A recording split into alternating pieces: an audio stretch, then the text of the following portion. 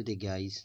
Yeah, thanks for coming back again. If you're a subscriber of the channel, as usual, and if you are new here, please just click on the subscribe button and turn on the notification bell. That will let you know when we drop our videos.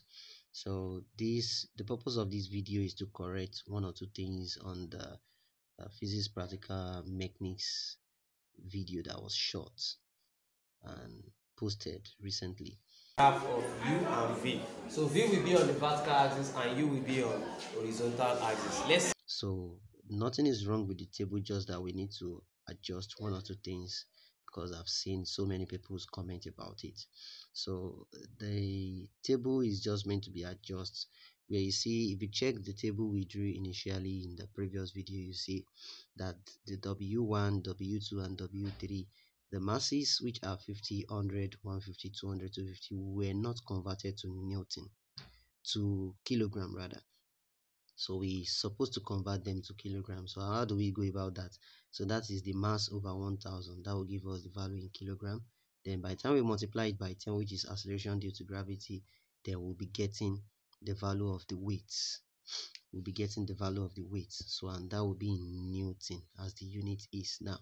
So then all we just need to do is the value of this in air will definitely be 50. So since weight 1 is air, is the weight of the object in air, so that's what 50. So which means I'll be having 50 over 1000, and that will be giving me 0 0.05. Yeah, so 0.05. So if I have 0.05 times 10, I'll be having 0.5. So which means what's supposed to be here should be 0.5. But you have to put it in 2 decimal place. So I have to put that this. Okay, so then the same thing happens to the rest. So this should also be recorded in 2 decimal place.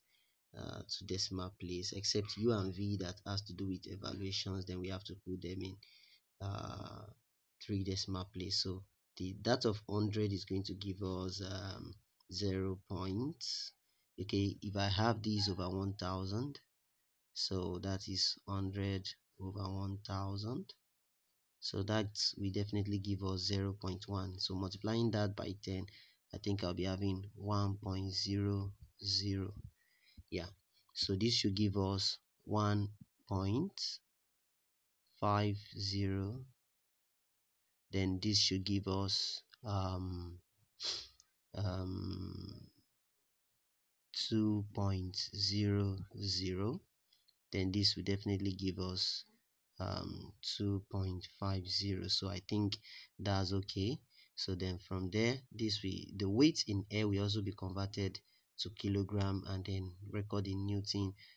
All we just need to do to the previous table is to divide all the values we have written here by 1000, divide all the values here by 1000, and divide all the values here by 1000. So then we divide each values here to by 1000.